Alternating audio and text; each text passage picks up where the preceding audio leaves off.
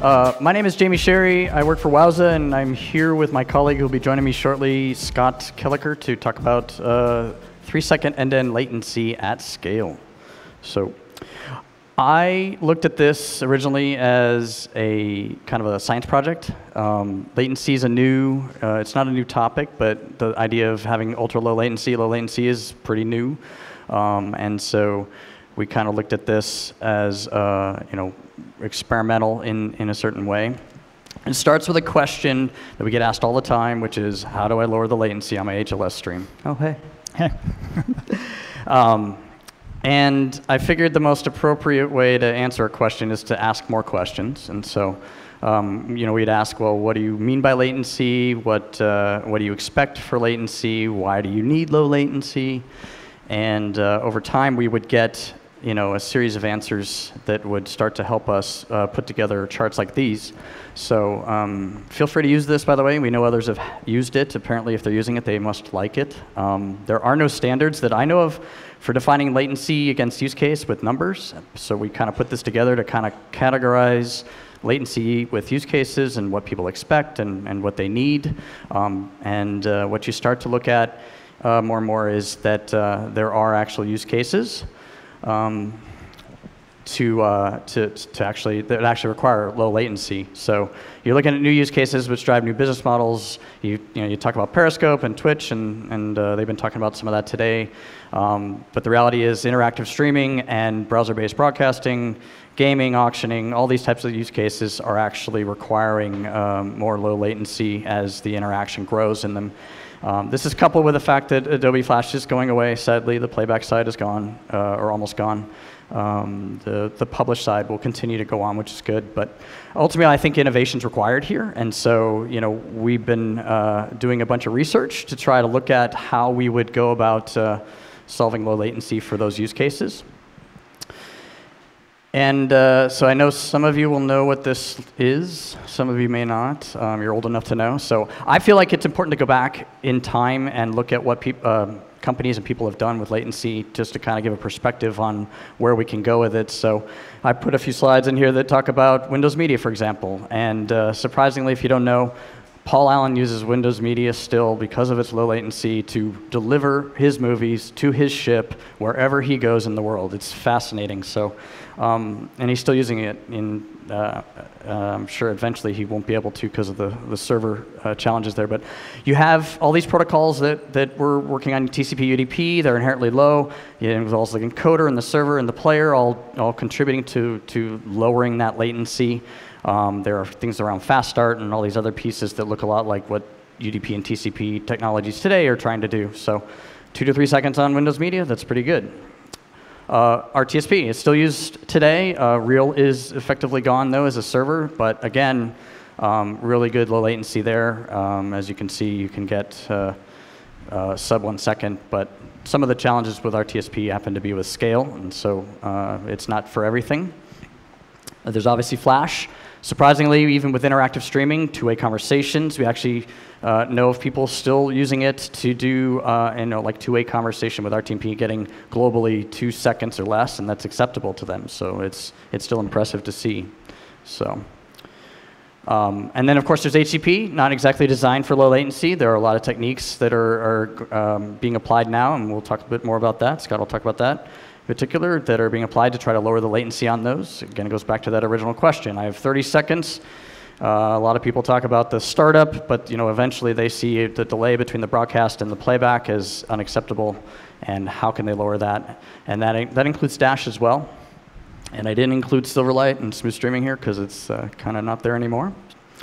So I'm going to hand to Scott, and Scott's going to, there's new protocols, you all know about them, Quick, SRT. There's the HTTP stuff that's being done with Akamai and others, and so Scott's going to talk a little bit more about where the considerations lie with using chunk-based and some of the other technologies out there. Yeah, so we decided to do a prototype because that's typically the way we learn how things work. So some of the first considerations we made were, should we be chunk-based? There's so many advantages to chunk-based. I mean, you have the benefit of the CDN, it lowers your cost. We have great things like peer-to-peer delivery. The whole world has moved to chunks, and there's a reason. It gives a great quality experience. However, once we started to look at it, we thought, well, at scale, we think we can get 3 to 6 seconds. And that's really useful in a lot of use cases. But we thought, what if we use an old school streaming approach to this? I mean, streaming originally meant a stream of frames delivered from the server to the client, and then it kind of came to mean chunks being delivered. Let's take a step back and see what we can do with that. As we started to play with that, just kind of in a lab environment, we thought, well, I think we can get maybe 2, 3, maybe, maybe even lower than that at scale. Based on looking at use cases that we thought were good for our company, we thought, let's start there. Because like some of the use cases Jamie mentioned with, auctions and gambling, anything that requires high interactivity, 3 to 6 seconds just is not going to cut it. So we decided our first choice was let's invent something that's more stream-based. And then our next consideration was, should we use WebRTC, WebSockets? How should we deliver this?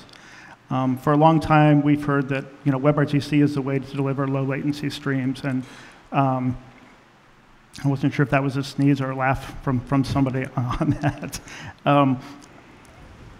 We thought there were 2 ways we could deliver with WebRTC. We could deliver the audio and video the way WebRTC delivers audio and video. There are codec limitations with that, though.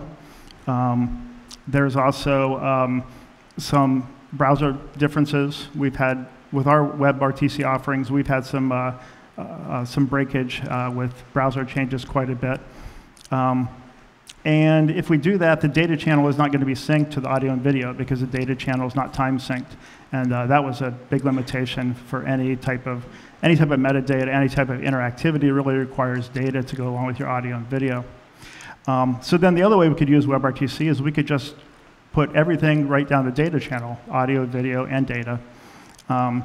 As we thought about that, it seemed like, well, we could do that, but why not use WebSockets, because they are exceedingly bulletproof at this point, and they're pretty much the same across browsers. We found very little difference in them.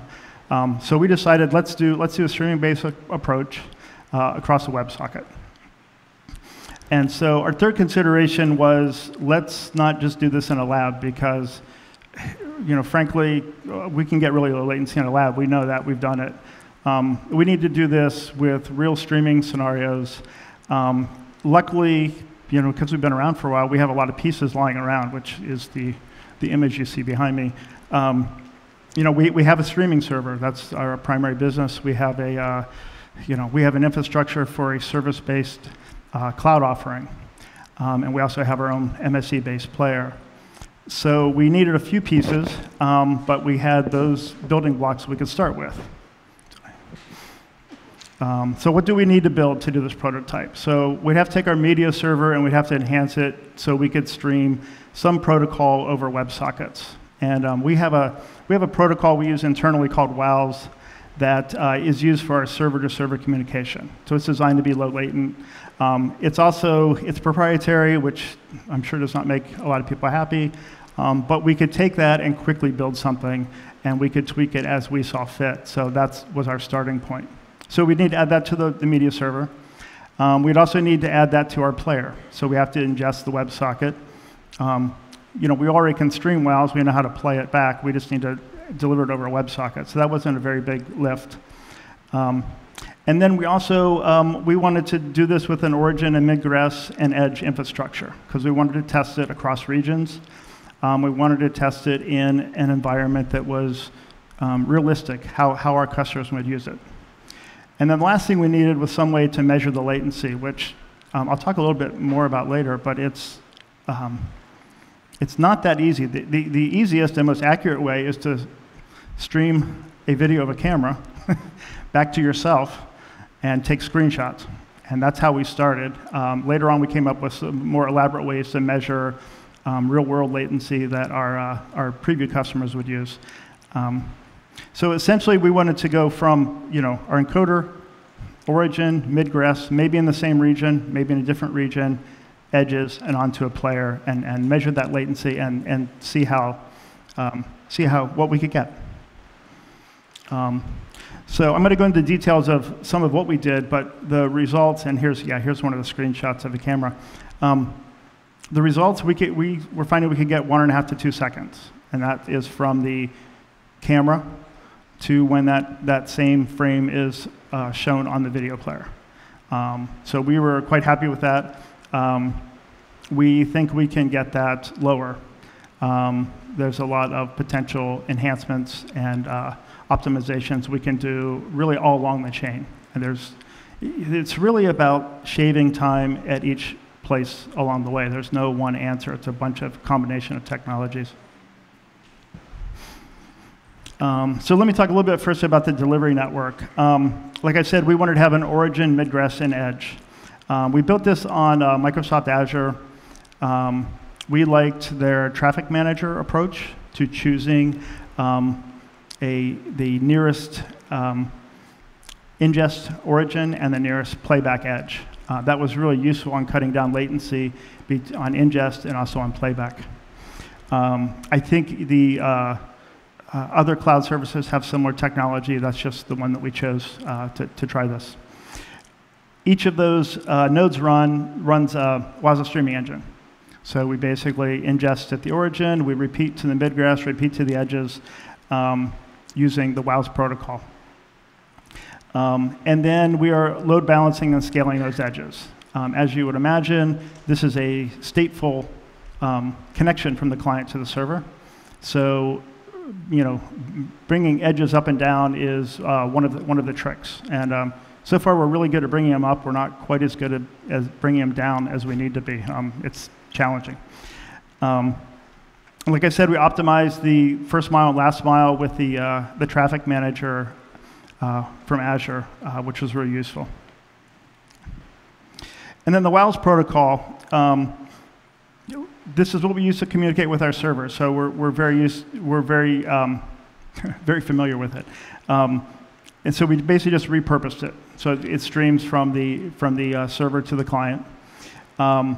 It's like any of the other early streaming protocols. It's just a pipe, and you're just shoving frames down at time data, so audio and video and data. It also has a back channel, so you can send information back to the server. We have some ideas on how to optimize that, both for ABR as well as to clue the server in on what might be happening on the client to maybe improve the latency. This is a proprietary protocol, but this could be implemented in any other type of streaming protocol, and we think we might want to move towards something like that, where we have some type of spec and people can use a different protocol other than WAS. The player, so we have an MSE-based player. Really, it's just to add the WebSocket and then to tune the heck out of it for small buffers. So we have a small buffer on the front of MSE. We found that you need some buffer, or you're going to be thrashing between little tiny rebufferings and actually playing the video. So we have about a 1/4 second buffer on the end, and we've played with tuning it down to about 100 milliseconds, and it still works pretty well. And then we deliver 2 frames at a time to MSE. For some reason, we couldn't get 1 frame to work, which is why we do 2 frames. And then we have a system that measures the drift. So when the video starts playing and it's in a steady state, we look at the packet time, we look at the real time, and then we monitor that. So we both monitor the network and the playback to make sure that they're staying in time. And because we're only single bit rate at this point, if we fall behind because of network congestion, we have a catch-up algorithm. So we'll play a little bit faster, so we can catch up. Different use cases require different time to catch up. Some use cases will want to just jump ahead to the live point. Others will want to slowly catch up, so it's not, so you can't tell that the audio is playing faster. But that allows us to keep to the live point and keep the latency as low as possible. Okay, this has a lot of limitations. Single bit rate at this point. We are looking at ABR. It is difficult. For one thing, measuring is quite difficult.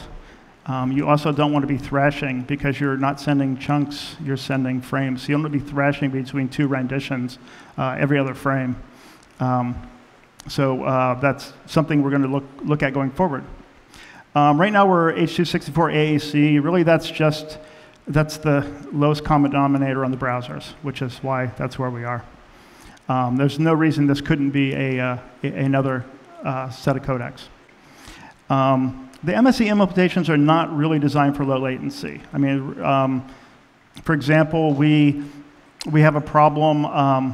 Once it hits a stalled state, one of the browsers then requires more data than it did on initial playback to continue. And every time it hits a stalled state, it wants a little bit more. And so that builds up the latency. So I think there's some things that can be done on the MSE side to really kind of tune that for low latency. Right now, we don't have iOS browser playback because there's no MSE. If you would like to see MSE on iOS, please log a bug with Apple. They told me that's the only way it will happen, so I see potential for 300 bugs logged this afternoon. That would really solve a lot of problems in the browser world for consistent playback and playback other than just HLL chunk playback. It would open up a lot of opportunities for innovation. And I think that probably the biggest limitation is that it can't leverage a traditional HTTP infrastructure. So that lowers cost.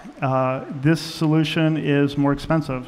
However, if you have a use case where you want 1.5 second latency, that may be a good trade-off for you. And we have potential customers that are willing because an auction site, for them it's about quickness, or a gambling site. It's the number of bets in an hour is huge amounts of money to these type of sites. So it's the trade-off like Matt Ward talked about earlier, between all the various factors. So as far as monitoring and measuring, we did some interesting things here. We actually inject latency beacons. So we have our own little mobile encoder that we use for testing. So in that mobile encoder, we will inject a beacon, and at each point along the way through the origin, migress, edge, and player, we actually grab that beacon, compare the time, and then send it to a stat server. And this allows us, we have people that are previewing this now, this allows us to get a view of latency across the whole system. And so we can see where the person is actually streaming from and what their latency is. So we can get, instead of just a peek at one player, the one in my office, we can get a peek at what everybody is seeing. This was a little challenging because client-side clocks are very, very erratic. So we had to come up with a scheme in our player to, our origin, migress, and edge are time synced, and we're pretty confident of that time sync. So our player actually has to go out and make a few requests to the edges, and based on the round trip time, calculate what it thinks the time is. So we have a pretty good estimate. Originally we were seeing negative latency, 52 seconds of latency. It was all over the board, but now we're getting very, very good, accurate numbers, and it's very interesting data to look at. So what's next?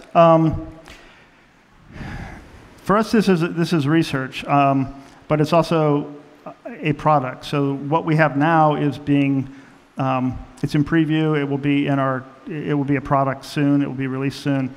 But then we have all this other research we need to do. Some of the things that Akamai and Periscope and GPAC are doing around HTTP chunk transfer encoding is really, really interesting. And they're seeing sub 3 seconds. So I think we would like to be involved in that research and do some research on our side. I think that plus CMAF and predicting what chunks are going to be there, I think it's really promising. I look at it as two different use cases. I think that can get pretty low, and then I think the stream-based can get even lower, and that we really have a separation of maybe 1.5 and below is one use case, and 1 to 3 is a different use case. We'll see how that goes. Another thing that we're looking at is SRT, so that's secure, reliable transport. So this is a protocol that really allows you to reduce latency. It's primarily used at the ingest point. So there's a new SRT Alliance that quite a few encoder vendors have joined that will basically put this technology in the encoders. So if you think about TCP, you have an ACK between every single frame, which can, if you don't have your bandwidth, it'll add to the latency. The way SRT works, it's UDP, but it has the ability to go back to the server and say, hey, I missed packet number 3, send it to me again, and it will put it back in place where it needs to go. It also has logic such that after a certain amount of time, it'll just say, oh, okay, we'll give up on packet number 3 and move on. So it's really good for reducing latency, long haul delivery. It's great for increasing quality. I highly recommend checking out the SRT Alliance. It's really a great organization. It's just getting started, so there's lots of room for involvement. And they have a great demo on what a video looks like with 1% packet loss and 2% packet loss, and then what SRT does for you. It's really quite phenomenal. So right now we have WAUs over WebSockets. We are talking about creating a JavaScript component that would be open source so other players could use that. We don't want this solely for our player. Most of our customers don't use our player. They use some other player for a certain feature. So we want to make this open source so other people can put it in their player. We're looking at adaptive bitrate. We have some ideas on how to solve it. We don't know yet if that will be, how successful that will be. And they're also looking at iOS browser playback. There's some ways that you can, there's some hacks you can do and people have done, and we're looking at some of those because we really need to be able to play there. And then we're looking at optimizations. We have some ideas to improve time to first frame for low latency, which is not as good as we'd like at this point. And we would like to further reduce the latency. We think there's a lot of tuning. It's going to become more work for smaller amounts of reduced latency. It gets harder and harder to cut milliseconds off, but we have some ideas around there. That's it. Do you have any questions?